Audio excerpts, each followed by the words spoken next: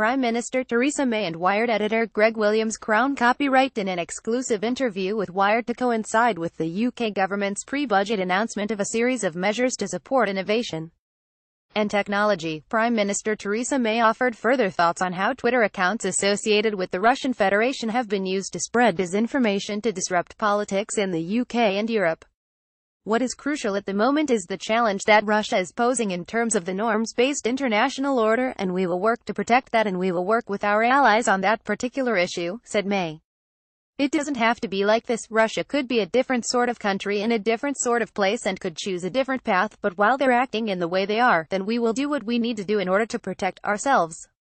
Speaking at Downing Street following a roundtable meeting with entrepreneurs and innovators such as Brent Hoberman, Eileen Burbidge and Ali Parsa, May emphasized that Britain would continue to compete for the best talent with an announcement that it would double the number of Tier 1 visas for those with exceptional abilities, from 1,000 to 2,000.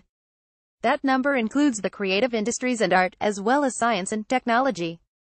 Individuals will need to be endorsed by a body such as the Arts Council England, the British Academy, the Royal Society, the Royal Academy of Engineering or Tech City UK. Obviously, the point about talent is an important one and we recognise that, the Prime Minister said.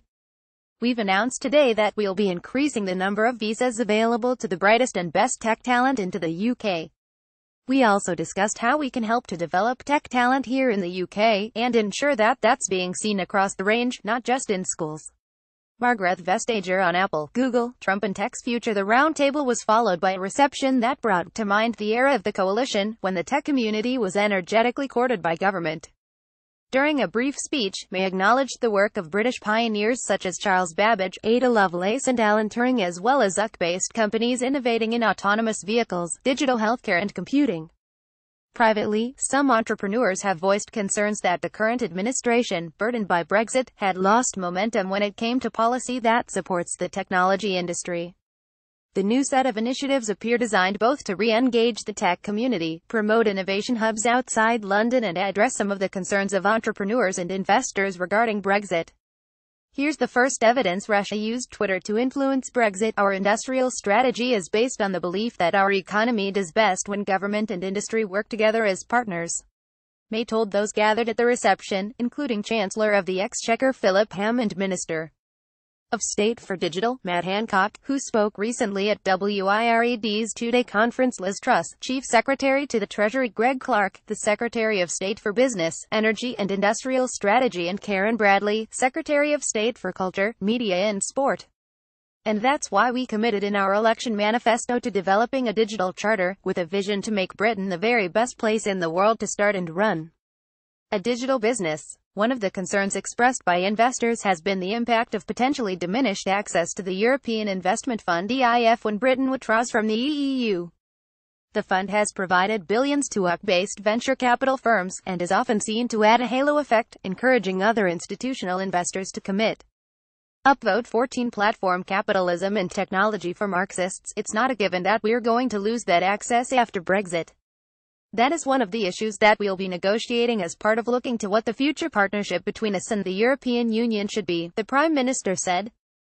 We are very clear here in the UK of the importance of investment, and attracting that investment and ensuring that the resource is there for companies to start or to be developed, but don't believe that just because we've announced that we're leaving the EU, that we automatically won't have access to the EIF funding.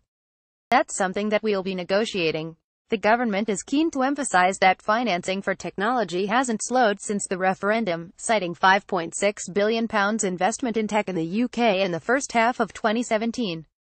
A further initiative announced yesterday seeks to build a network of government-backed tech clusters throughout the country, by committing £21 million to expand Tech City UK, the Old Street-based organisation that supports startups through development programs and mentoring.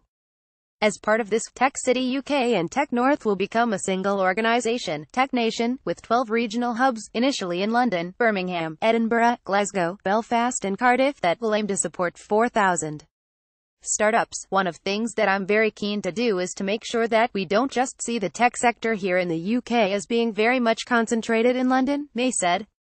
Its presence in London is hugely important, but we had people around the table today from the Northwest, from Bristol, from Belfast, and we've announced that we are providing the funding for Tech City to expand into Tech Nation, actually taking these issues nationwide and encouraging entrepreneurship in the tech sector nationwide. Britain's expertise in areas such as artificial intelligence and robotics was acknowledged, with £20 million committed to encouraging partnerships between the private and public sectors in order to tackle challenges faced by the latter through the application of deep tech. The government also committed £20 million to develop skills around cybersecurity. As part of this, the National Cybersecurity Centre will offer apprenticeships and bursaries to young people. During her speech, May emphasized the confidence that large tech companies have placed in the UK through investment. But, as the Digital, Culture, Media and Sports Select Committee, led by Damian Collins, continues to investigate the activities of Russian-linked trolls during the referendum, there is an ongoing conversation regarding the role of large technology companies in disseminating propaganda aimed at damaging UK national interests. Talking to the tech companies is a wider issue. We are working with tech companies on a whole variety of issues around digital security. May said, that's important in terms of the internet for young people, for example. This is a whole conversation we're having with tech companies, which is very important.